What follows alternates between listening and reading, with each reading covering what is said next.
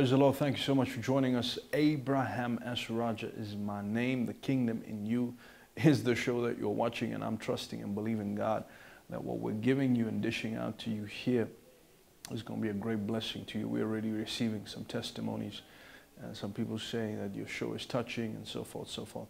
So we just trust God that He's going to continue to do that and use us as a ministry to bring to you this necessary word, which is so vital. We are dealing with the subject of the intercession ministry, and we are now on, I believe, part 7, which is the second last one, part 7 of our intercession ministry teachings. And you need to get into the book, which you can Google. It should be there shortly, available on the internet. You can get into YouTube, you can watch our videos there, and just subscribe to our channel and email us, let us know what the show is doing for you, in Jesus' name. So I want you to stay tuned, because I'm going to be believing God for you, praying for you, releasing my faith for you, and trusting God to do something that only He can do in your life. But in the meantime, I want you to get your pen, your paper. I want you to get your concentration levels up. I want you to get into God's Word. Get your Bibles. It's the most important thing. When we get into God's Word, there's no telling what God can do, which direction He can take us. But we can be sure whatever it is, it's a direction that is taking us up and into new levels of our lives and seasons. Amen. So I'm speaking to all my prayer warriors out there. I'm speaking to pastors and leaders who want to see themselves having a more structured intercession ministry. I'm speaking to normal Christians out there who sometimes they don't even know that God has called them into intercession. So one of the ways that you can begin to find this out is if you go to chapter 1, actually part 1 of the teaching, you begin to find out, how do I know if God has called me into the ministry of intercession? You're saying, Pastor, Apostle Abraham, I really want God to use me, but I'm not sure if God has called me into this intercession thing. Today we're dealing with a very important subject matter called moving from prayer to spiritual warfare, or from prayer to spiritual warfare. Now, I'm sure you've heard this. If you're a Christian, you've heard this thing called spiritual warfare, right? You know, people say, I'm doing warfare. What does it mean to do warfare? And how is it different from normal prayer and from normal intercession? Well, let me begin by saying this. In reality, any form of spiritual warfare is still a form of prayer. Because remember, we said prayer in its simplest meaning is to communicate with God. However, spiritual warfare focuses very much on praying against Satan and his demons. So when we go into warfare, really our battle is against Satan necessarily. We've identified him as the culprit. We've said, you're the one that has taken our land, our territory, our positions. You're the one that's taken our influence, and we want it back. We want it back in Jesus' name. And unlike other prayer forms like supplications, meditations, and journaling, the form of prayer, as we will learn, is one that carries with it a tone of spiritual violence. You know, there's a tone of battle when you go into spiritual warfare. Okay, now let me just say that after saying this, is because spiritual warfare is a real battle. In other words, you know, it's not just because we're imagining it. It's just not because we feel like it, but there's actually something that is happening in the atmosphere. Let me give you an example. You can hear my voice right now. You can see my lips moving. You know I am talking. But scientists can actually detect that there are waves of sound moving through the cameras, moving through your speakers. You can't see them, but doesn't mean they're not there. The fact that you can hear me is evidence that sound waves exist. What does that mean? The fact that you can see victories, trials in your life shows you that spiritual warfare is a real battle. All right. Praise the Lord. Now, how do we know this from the Bible? The Bible tells us time and time again that we as believers, we as Christians are involved in all manner of spiritual warfare. I'm going to quote a few scriptures here. 2 Timothy 2:3-4 says this: "You therefore must endure hardship as a good soldier of Jesus Christ. No one engaged in warfare entangles himself with the affairs of this life." Notice this: no one engaged in warfare. The Bible speaks about Timothy being engaged in warfare. Now we know that that is every Christian's calling and mandate. Ephesians 6:12 says, "We are not fighting against flesh and blood." So what are we fighting against? We are fighting against demons and devils that are trying to control our environment, our atmosphere, our people, our things, everything. All right? The Bible says in 2 Corinthians 10:3 says, "We do not war." You see, all these words, warfare, fighting, weapons, all of these things are clear indications that you and I are in a definite battle that we need to overcome. All right? Now, here's something I want to send out as perhaps as a warning or as a caution to those that will engage in spiritual warfare. Now, let's just say, for example, I'm praying for my mother to be healed of cancer. If I pray a normal prayer of faith, I'll say, "Father, I thank you that by your stripes she is healed." And I lay my hands on her, God, and you say, "Whoever I lay my hands on shall be." Right? That's a normal prayer of faith. A spiritual warfare prayer would change its tone. We'll begin to say, "You devil of cancer, you spirit of infirmity." Now notice these are also scriptures. "You spirit raised from the curse, operating in the laws of sin and death.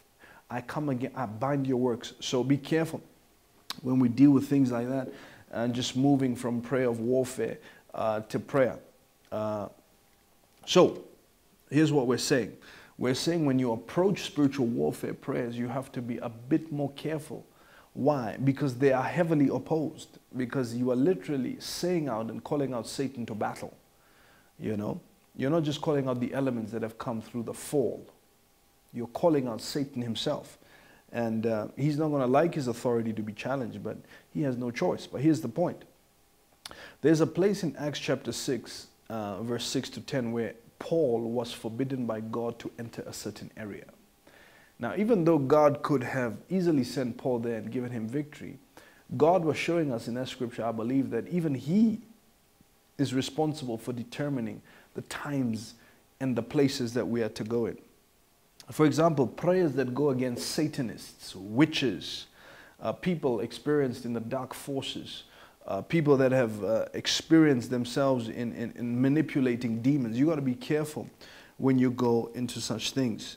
Now, again, you must not develop fascination for witches and Satanists and so forth, because our God we serve is high in authority. But you got to see them with the kind of a healthy respect.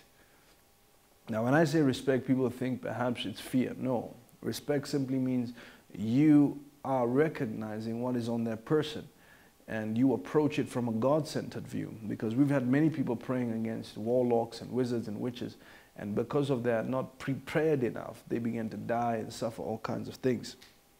Okay? Now, here's something that you should be aware of. Sometimes when we look at the world, we're beginning to see, this, like we're losing the battle. The crime rates, we begin to see, all kinds of trials coming our way, militant groups rising, crime rates, poverty levels rising. But let me tell you something. The Bible also speaks about that came a time when David used to question, say, why does it seem like the wicked are prospering? Now, what am I saying to you? It may seem like the world is winning. It may seem like the church is losing. But I want to remind you that warfare is a fight for territory.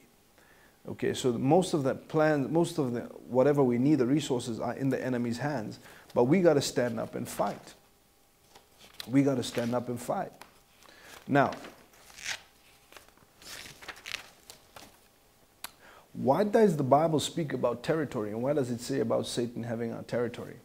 Now, the Bible says the devil has a kingdom in Matthew 12:26.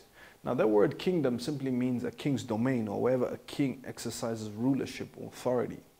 What am I saying to you? Domain suggests that there's a place that the devil controls. So warfare is really a battle to regain the territory that the devil has stolen.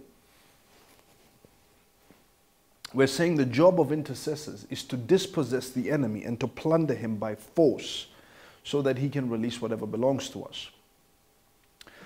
Let me just give you two examples of scriptures that tell us. Daniel 10 told us that the demons controlled a place called the Prince of Persia, or the region of Persia. The Bible speaks about, in Acts chapter 19, there was a demon named Artemis or Diana that controlled the city of Ephesus. So we literally have to go and dispossess Satan. Jesus has done all that he could. But we literally have to go and dispossess Satan. And the more territory we control as a church, that's the more people can be saved, delivered, equipped, and financially blessed. So intercessors, you got to get out there and begin to release the things that God has in store for his people. Intercessors as prayer warriors who take it by force.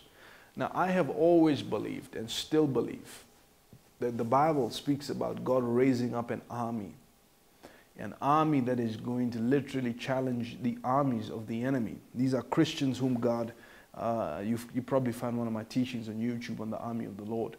These are some of the things that God has been speaking to me about. Now, for example, in any army, there are divisions. There's a division that'll take care of communication. There's a division that'll take care of training, a division that'll take care of snipers. There are also special ops in any army. These are people that have gone the extra mile to train themselves in certain techniques.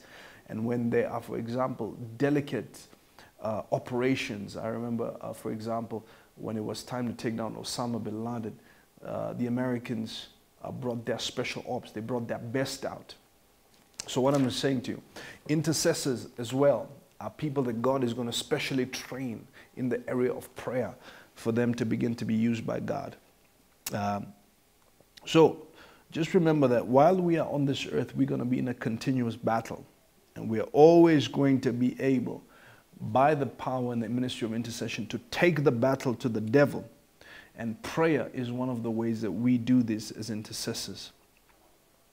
You know, there are a lot of scriptures that speak about the end time transfer of wealth, which is God using the resources of this world, taking them out of the enemy's hands into the hands of God's people. This is going to be done, one of the ways, through prayer. We have to pray, we have to intercede, and we have to go against the enemy in warfare and say, look at what God says in Isaiah 45, 2-3. He says, I will go before you and make the crooked places straight. I will break in pieces the gates of bronze and cut the bars of iron. You remember the Bible says in Matthew, Jesus said the enemy has gates. Hades has gates. Now listen to this. I will give you the treasures of darkness and the hidden treasures or riches of secret places. What's God saying? He says, I'm about to dispossess the enemy. And God says, I need my intercessors to be on board. I want to speak to you also about God being a God of war. You know, sometimes we just picture Jesus as, some white man moving around in some sandals and, just being beaten around and being bullied around. But no, Jesus is a man of war, okay? That persona you see in the Jesus movies, was him being a lamb. But the Bible says that he's also a lion. There are so many scriptures I have found in the book, in my book, the Intercession Ministry Manual, that speak about the God being the God of war. Exodus 15:3, for example, says, the Lord is a man of war. The Lord is his name. He's a man of war. God does not back down for a fight. God is looking for a fight. God is looking for people who will go to fight for him, and he'll get involved. Read out through the New Old Testament. The only time those people stop fighting, the only time those people stop receiving victories is when God stopped getting involved, because they stopped going into battle. So there's so many other scriptures. The Bible speaks about the Lord himself will fight on your behalf in Deuteronomy 1:30. The Bible says in Joshua, for the Lord fought for Israel. He says in Nehemiah, God will fight for us. The Bible says in Psalms that God will fight against those who fight against you. He says he will raise a cry like a man of war in Isaiah, and he will prevail against his enemies. In the book of Revelations, the Bible speaks about God coming as a man of war to destroy all the enemies. Amen, amen, amen. So God's not backing down. God wants to get involved in your battle, in your fight, as you learn these principles of spiritual warfare. We'll be right back when we speak about the language of warfare in just a minute. See you just now.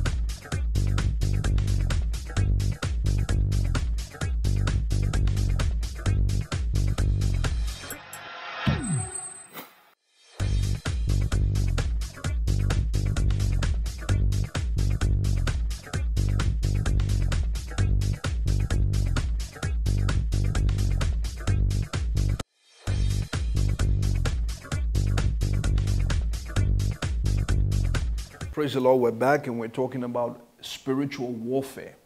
We're talking about how do you move from prayer to spiritual warfare. And really what we've been talking about before we went on break is expressing God, being a man of war, and God wanting us to also get involved in battles. But we did say that before you enter into spiritual warfare, you just have to be very, very careful because it's a delicate subject, you know. We said spiritual warfare is when you now begin to call out Satan directly, or the demons responsible for whatever situation you believe in that you're in, and you basically openly challenge them. You basically openly challenge them. So we are now speaking about the language of warfare.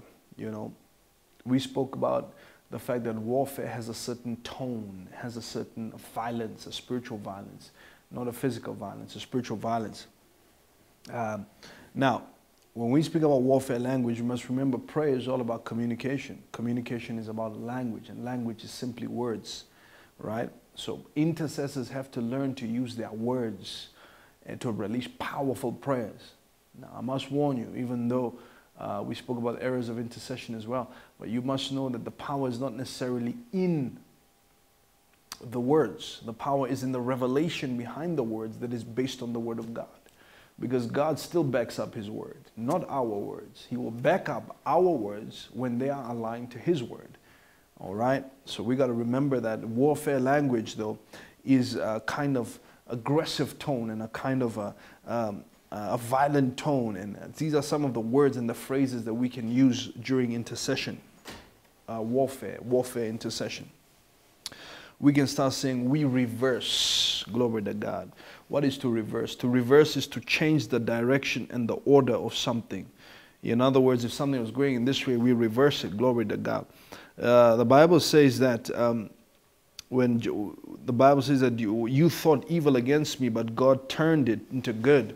In Genesis 50 verse 22. In other words, God reversed it. When we reverse, we're saying, no, Satan. This is the direction that this thing should take. Number two, we destroy. You know, the Bible says that we can destroy or throw down in Jeremiah. What is to destroy? Is to ruin, to wreck, to bring to nothing, to demolish. When we say we destroy your works, devil, we demolish your works. We are bringing your works to nothing in the name of Jesus Christ. All right. We dismantle. What is to dismantle?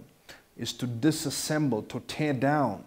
You know, to bring an end to strip off. The Bible says that Colossians 2:12, he's having stripped the principalities and the authorities. He made a show of them when he triumphed over them in the cross.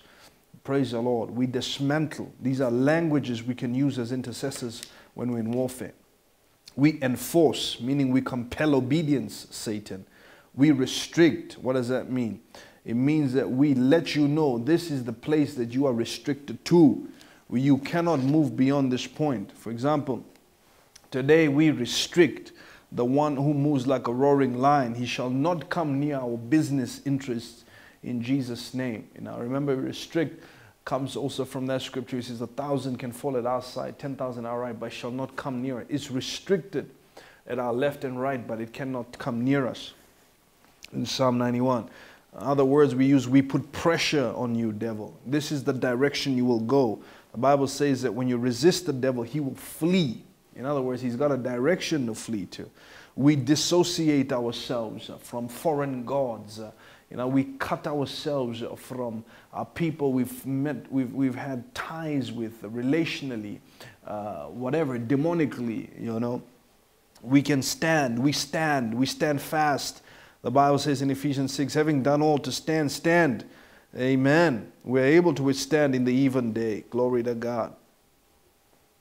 So we can say that in this battle concerning our families, we stand on God's promises and we declare, Satan, you will not come near my marriage. You will not come near my family, my children, and so on, so on. We establish. The Bible says that we've been given right to put, to plant, to establish. We can put laws into effect in the realm of the Spirit. We can forbid Satan and his demons. We can come against him. We can prohibit in Jesus' name. We can prevent him. The Bible says in Matthew 18:18, whatever you forbid or declare improper, unlawful on the earth, it'll be forbidden in heaven. Whatever we permit will be permitted. That's powerful, right? Lord, we forbid the movement of Satan in our ministry in Jesus' name. We forbid it among our people, causing divisions. We engage you, Satan. The Bible says that God will contend with those who contend against us. We enter into battle with you, devil. We contend with you. We're not going to let you steal our children to drugs. We're not going to let you take our children through this or that. We contend with you. We take you to war and we win in Jesus' name. Satan, we resist you. In other words, we fight back. We push back against the things you're trying to do. The Bible says resist the devil. We resist for example, Satan, we resist the temptation to give up, to quit. Satan, we resist the temptation to do, to get drunk or to fornicate or whatever. We resist. Satan, we dethrone you. It's a powerful thing that we do as well. And the Bible says that many scriptures speak about God dethroning Satan. We oppose you, Satan. We condemn you.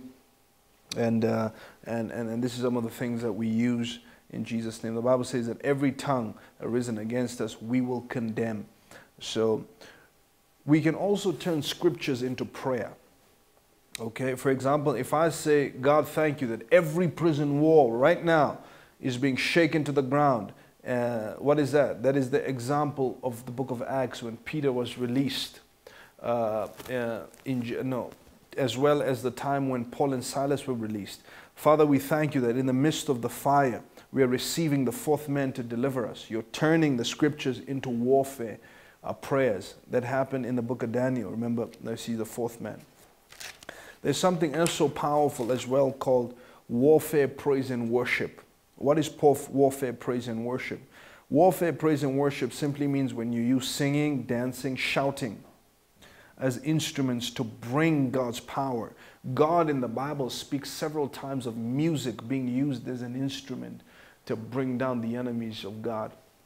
And it's still the same today. Over in Acts chapter 16, this is a very important one. When Paul and Silas sang, the Bible says they were singing hymns to God. And the foundations of the prison were shaken and everyone's chains were loosed. In the 2 Chronicles 20, the Bible says, verse 22 says, as they began to sing and praise, the Lord set an ambush against the man of Ammon, Moab, and Mount Seir, who came against Judah, and they were rooted. Amen. The walls of Jericho fell down at a shout. A shout was a shout of praise at a trumpet. And several other scriptures that you can find where God has used music as an important part of gaining victory for his people.